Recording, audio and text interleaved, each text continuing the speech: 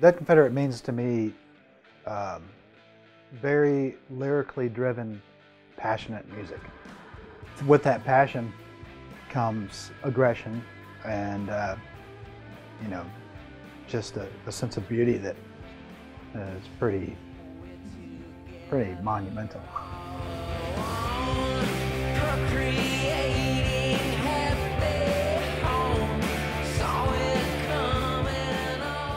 I mean, we started playing together, maybe 15 years ago, so we're really, to us, it's been do it till you die.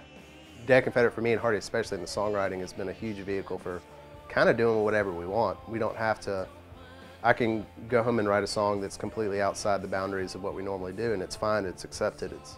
I think of it almost like you would, if somebody said, what does your sister or brother mean to you? I mean, I've been around these guys so long that it's more like family than anything. It means being able to just be who you are without being scared about it.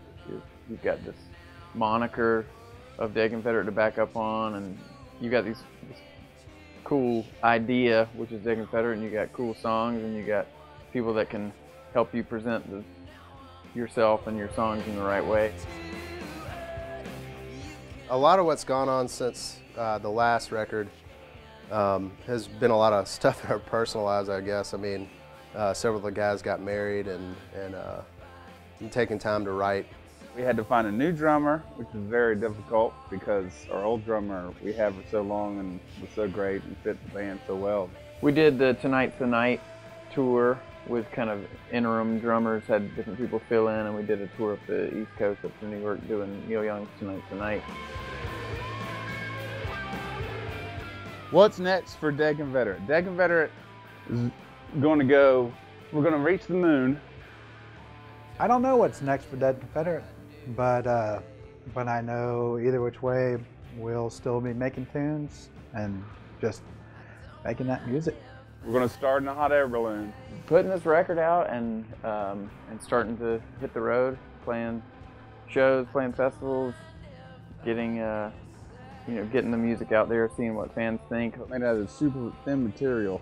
Got this high explosive gas and shoot to the stars. No, I don't know. Our main focus for the rest of this year is really just to get some tour dates going and get out on the road again. I mean, it's been a while since we've really been out, and every single one of us is really itching to be out there. We all love music down to the ground, and I can't even put my finger on exactly what you would say the passion is, but it's always there. Tempers flare, and and nothing gets better than when we're all firing on all cylinders on stage. We've had some moments that I know have left some of our friends and folks that watch us play, and they're like, what the hell was that? It can be pretty intense.